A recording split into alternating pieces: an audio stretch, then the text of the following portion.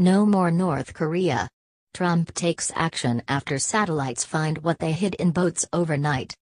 The cat and mouse game that North Korea has been playing with America for too long is coming to an abrupt end after President Donald Trump just dropped the hammer on Kim Jong-un. The country's rogue dictator has been warned and didn't think he had to listen. Now, Trump is making him and is serious about the consequences. The regime's recent testing of intercontinental ballistic missiles is in clear violation of the United Nations as well as international laws. That hasn't stopped Kim from launching one into the waters of Japan, but his reign of terror and defiance didn't stop there. U.S. spy satellites are constantly monitoring the situation in North Korea and just caught America's worst nightmare.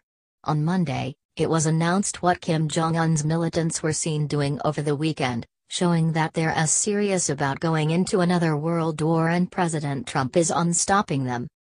However, there's no more negotiating with terrorists, which in this case is a little man believed to be mentally ill and wanting to play big boy games that he's going to lose.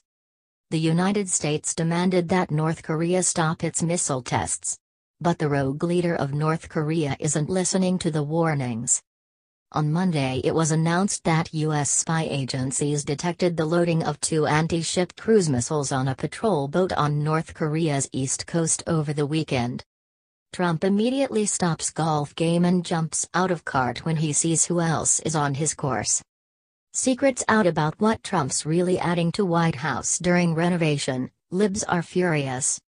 According to U.S. officials, the loading of missiles is a significant move, as it is the first time missiles have been deployed on this type of platform since 2014.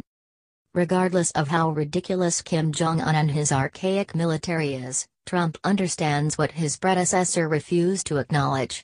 This problem child isn't going away and is genuinely insane enough to push the button, so something has to be done about it before it gets to that point of being too late. Just how serious are these missiles North Korea is moving? According to Fox News, it indicates that another testing is imminent and this one could be worse than the last. It's the first time these missiles have been deployed on this type of platform since 2014, U.S. officials with knowledge of the latest intelligence in the region told Fox News on Monday.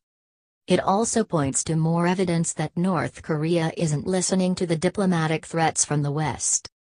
The best signal that North Korea could give us that they're prepared to talk would be to stop these missile launches, Secretary of State Rex Tillerson said in the Philippines Monday.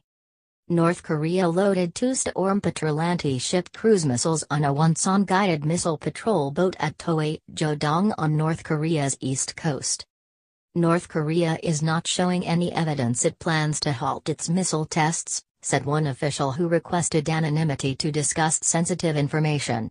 It's a trend that does not bode well for hopes of de-escalating tensions on the Korean peninsula. President Trump isn't taking it anymore from North Korea and has announced that it's time to be tough and decisive.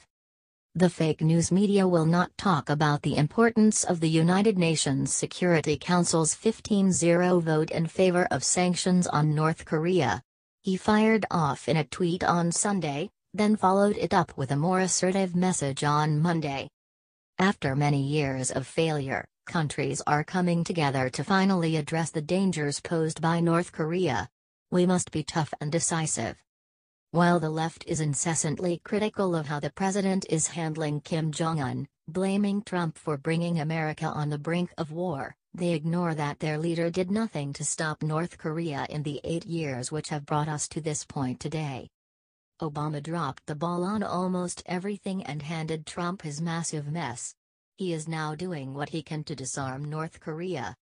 It's unclear at this point if loading the anti-cruise missiles are in preparations for another test in the coming days or a defense measure should the U.S. Navy dispatch more warships to the Korean peninsula, Fox News reported. One thing is for certain, that there's a new commander-in-chief in charge now who doesn't act like this isn't happening and believes in taking a proactive approach to the problem rather than a reactive one.